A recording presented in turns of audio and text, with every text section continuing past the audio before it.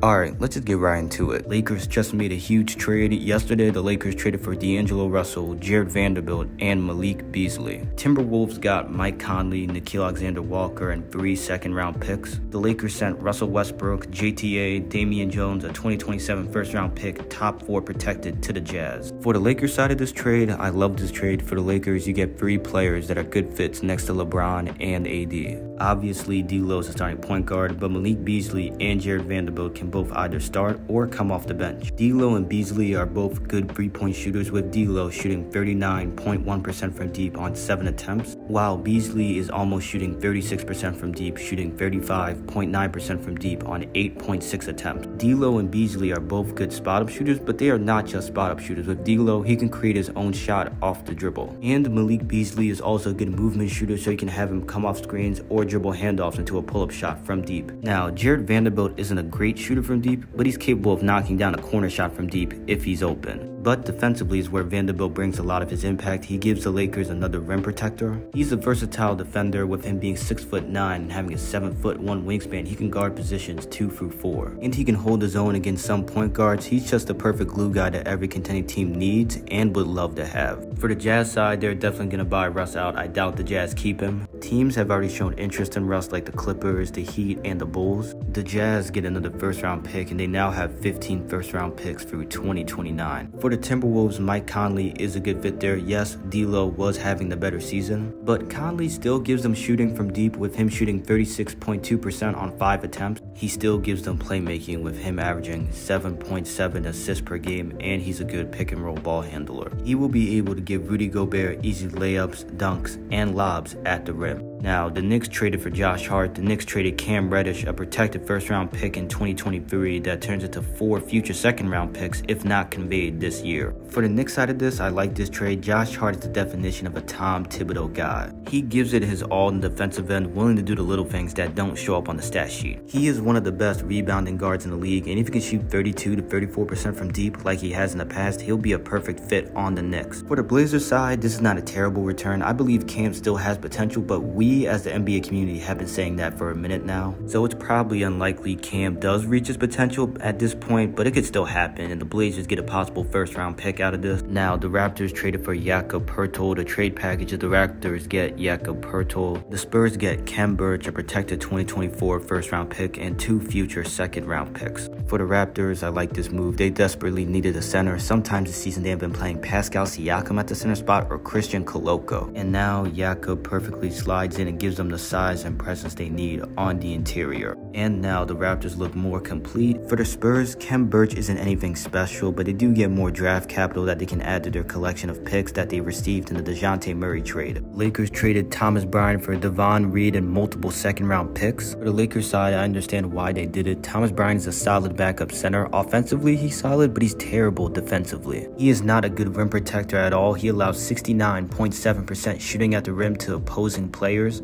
per 5 shot attempts, which means he's basically the worst interior defender in the league. Lakers get Devon Reed, who's probably just thrown in to make the trade work, in multiple second-round picks. For the Nuggets, they finally get a backup center, and Thomas Bryant can play 18 to 20 minutes for them. The Lakers also traded for Mo Bamba. They gave the Magic Pat Bev in a second-round pick. I love this trade for the Lakers. You replace Thomas Bryant with him. He gives the Lakers a stretch big, with him shooting 39.8% from deep on 2.7 attempts, and he's a solid rim protector. And the Magic will most likely buy out Pat Bev. The Bucks traded for Jay Crowder. They gave the Nets Jordan Nwora and 5 second-round picks. For the Bucks side of this, I love this trade. Jay Crowder is a good role player that is a perfect fit for this team. He gives them a decent catch-and-shoot shooter from deep, with the past few seasons with him shooting 34.3%, 38.9%, and 34.8% last season. Defensively, he is versatile and a solid point-of-attack defender that can guard positions 2 through 4. He is willing to do the dirty work, and he's that enforcer type guy that any contending team needs to have. For the Nets side, they traded Jordan Nwora to the Pacers for Gogo Batazde and 2 second-round picks. Jordan gives the Pacers a solid shooter from deep, with him shooting 39.2% from deep on 2.7 attempts. And he has the size, with him being 6'8", to become a solid 3-and-D role player in the future for them. And the Nets, they get to add more picks to help them build back up their draft capital. Now we have a 3-team trade, with the Blazers getting Matisse Thybulle, the Sixers getting Jalen McDaniels, and the Hornets getting multiple second-round picks and Svi Mykhailiuk. For the Blazers side, this is an okay trade. Thibault gets the more size on the wing. The Sixers, I like this move. Jalen McDaniels give you the size and the defense of Thibault, but he's a good enough shooter for the defense to have to respect him. And for the Hornets side, they just get to add more picks. The Clippers traded for Bones Highland. I really like this move for the Clippers. Bones will help them improve their point guard play. He gives them someone else that can create their own shot, and they only had to give up 2 second-round picks. For the Nuggets side, I'm surprised they only got back multiple second-round picks, so it looks like they really want to get rid of him for some reason, I don't know. The Clippers also traded for Mason Plumlee. They gave the Hornets Reggie Jackson. I like this move for them. Plumlee is a very solid center in my opinion. He's a little bit underrated. Now the Clippers have a very solid center rotation with Zubac and Plumlee. And the Hornets, I don't know why they did this trade, but just another common Hornets L. They'll probably just buy a Reggie Jackson. The Clippers also did a 3-team trade where they got Eric Gordon, they gave up Luke Kennard to the Grizzlies, and the Rockets got John Wall and Danny Green. Eric Gordon will be solid for the Clippers, giving them another shot creator off the bench. Luke Kennard gives the Grizzlies a good shooter from deep, with him shooting 44.7% from deep on 3.8 attempts. And John Wall will be bought out, and Danny Green will probably be bought out as well. Now we have another 3-team trade with the Warriors get 5 second-round picks and Kevin Knox, the Hawks get Sadiq Bey, and the Pistons get James Wiseman. The Warriors then were able to use those picks to trade for Gary Payton II, which is an incredible move by them. I have no idea why the Blazers did that trade though. Sadiq Bey gives the Hawks a wing with size that can shoot, and the Pistons get Wiseman, hoping he maybe reaches somewhat of his potential. The Pelicans traded for Josh Richardson. They gave the Spurs Devontae Graham and 4 second-round picks. Like this trade for the Pelicans, Josh Richardson gives them a 3-and-D wing, and for the Spurs side, they do get more picks, but they do have to eat the Devontae Graham contract. I appreciate you watching the video. If you could like the video and subscribe to the channel, I would appreciate it. Let me know what was your favorite trade from the trade deadline in the comments. And I'll see y'all in the next video.